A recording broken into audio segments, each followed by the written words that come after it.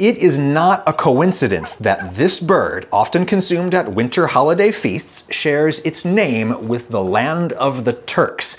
The turkey is named after Turkey. At first blush, this makes no sense at all, because the turkey, both in its wild and domestic forms, is indigenous to here, the Americas, not to Eurasia. The world beyond the Americas only obtained this bird relatively recently via the Columbian Exchange. But that fact actually explains why the turkey is called the turkey, or the Hindi, or the Indic, or the Peru. It was all just different people trying to identify this delicious new character who had suddenly appeared in their lives, and they were doing it by either comparing it to similar birds they already knew, or by naming it after the places from which or the people from whom they most directly obtained it. And by that standard, I could call this bird the Whoopie, because I got footage of her at Whoopie Farm here in Kathleen, Georgia. My name's Farmer Mark. Whoopie is a Lakota Sioux word, and it translates into hope.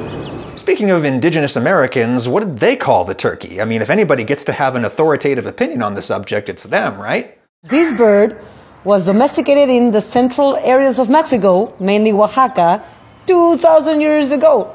I asked my delightfully international followers over on TikTok to duet me and to tell me what they call this bird. So this guy, it's called guajolote in Mexico, and the word comes from the Nahuatl language, huexolotl, which literally means the old monster. Just looking at it, the name fits, right? Old monster or beast, or sometimes it's translated as great monster, great beast. Guajolote. That's what the Aztecs called it. Or at least, guajolote is the Spanish colonists' version of the indigenous word that was something more like this. I'm not even going to try to say it. But the Spaniards did come up with their own name for this bird, and that name is naturally still around in Mexico. Hi, I'm Christy. I'm from Mexico, and we call this a pavo. Pavo. That's a Romance word that potentially goes back to ancient Greek. And it literally means peacock. Peacocks, of course, are different species, originally from South Asia. But you can see why the conquistadors were reminded of peacocks when they first laid eyes on a guajolote, especially a male one. These are male northern wild turkeys displaying their impressive tail fans in a behavior known as strutting. Turkeys, peacocks, chickens, quails, grouse, all those fat little bowling ball shaped birds that live down on the ground and don't swim or fly too good are known collectively to scientists as galliforms, and they all have common ancestors going back to the time of the dinosaurs, like before Pangaea had broken apart and the Americas even became a distinct continent. That's how far back these animals go. So European explorers and colonists were not wrong when they compared the new galliforms they encountered here in the Americas with the ones they were already familiar with from back home. A turkey is like a peacock because they are distantly related. And a similar such comparison probably explains how this bird came to be known in English as a turkey. It reminded the English of another member of the galliforms order known as a guinea fowl. Guinea fowl are all over Eurasia, but they're generally considered to be native to Africa, hence the name. Guinea is what Europeans called West Africa. And Farmer Mark actually has a couple of guinea fowl running around Whoopie Farm, not because he wants to eat them, but because of what they eat.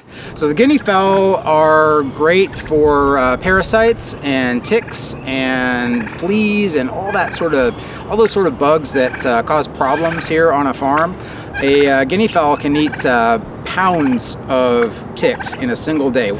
Pretty neat, but lots of other people totally eat guinea fowl and their tasty little eggs too.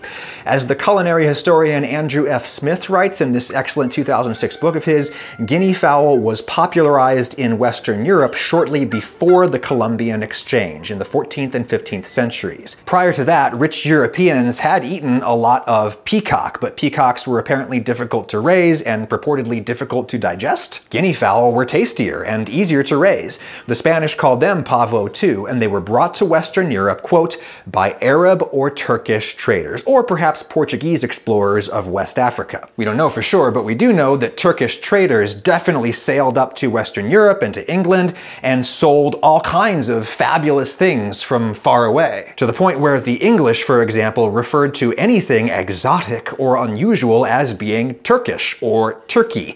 Turkey in this context being an adjective describing things of or related to the Turks. And if you trot the globe like a 15th century Turkish merchant, then you might consider patronizing the sponsor of this video, Surfshark, whom I'll now briefly thank. Surfshark is a suite of tools that can help you safely navigate the international waters of the internet, whether you travel physically or virtually. At its core, Surfshark is a VPN, virtual private network. You simply hit connect, and now all of your surfing goes through an encrypted Surfshark server somewhere in the world. They got servers all over.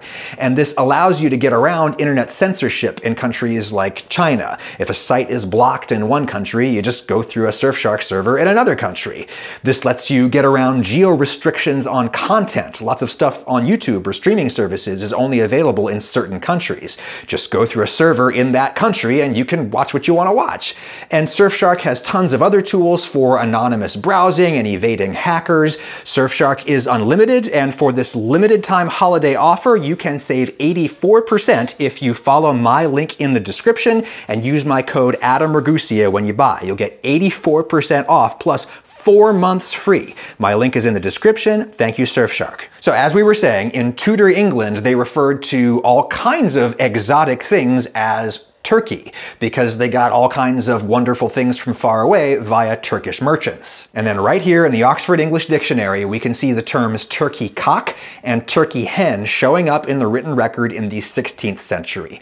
Cock and hen being English words for a male and female gallinaceous bird, respectively. There is scholarly disagreement about how this all shook out, but from what I can read, the dominant expert view seems to be that the term turkey cock originally applied to guinea fowl first, and then it was applied to these birds from the Americas, either because they reminded Europeans of guinea fowl, or because Europeans confused them with guinea fowl, or because many Europeans would have bought their first turkey from a Turkish merchant, because the Turkish merchants always had the hot new from far away.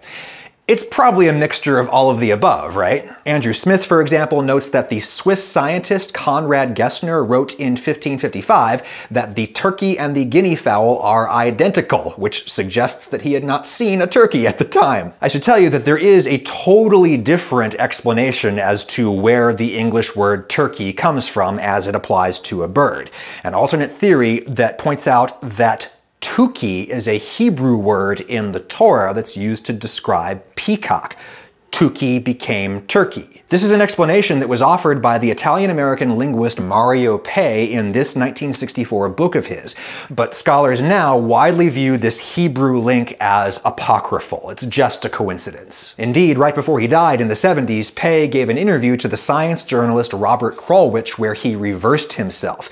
At the end of his life, Pei concluded that the English called it a turkey, either because they got it from the Turks or because it reminded them of something one would get from the Turks. An excerpt from Krulwich's radio piece about this. They would consider an Indian thing and a Turkish thing as being about the same sort of thing. So if a strange new bird shows up from some faraway country, it was only natural to call it a turkey, because turkey means far away. And speaking of India, guess what the Turks call a turkey? Hi Adam, I'm Sheref from Turkey. We call Turkey Hindi in Turkish, which related with Hindustan, which means India. Hindi. The Turks call this an Indian bird, a Hindi. So do the French, by the way. This became the modern French word dinde. In Poland, they named the turkey after India, so did the Dutch. Hen from Kalkoen is what this means, after the Indian city, Kalkoen. The Dutch eventually just started calling the bird a kalkoen, and then they exported that name for the bird all over the world, for example, to their colony in Indonesia. Hi, I am Fanny, and in Indonesia we call turkey kalkoen. So why did all of these people think this bird came from India when it very much did not come from India? It came from Mexico. Well, Smith writes about a number of possibilities in his book. It may have been because Christopher Columbus referred to the Americas as the Indies. He thought it was India at first, and the name stuck, the West Indies.